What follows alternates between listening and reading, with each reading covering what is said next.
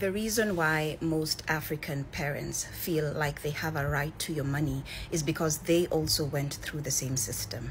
They were blackmailed into thinking that if they do not support their parents, if they don't pay school fees for their siblings, if they don't build a house for their siblings, if they don't pay rent for their parents, they were blackmailed into thinking that they will not receive blessings. And also the day that they have their own children will neglect them. This was a fear tactic that worked extremely well.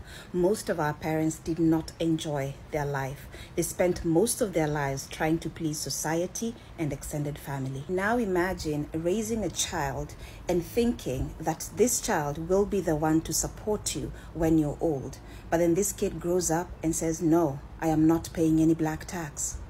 African parents are now feeling robbed. They feel like they sacrificed for nothing. They feel like they were good people for nothing. They feel like they donated their time, money, energy, effort to society for nothing. But for us to end this cycle, we need to be the generation that says, no, we did not choose to be born. Therefore, we cannot be forced to pay for siblings, for parents, for extended family, for whoever. We are not obligated to pay anything. For this to end, it must start with us. We must be courageous enough to say, no, I am not doing it. I am not paying it. This is not my responsibility.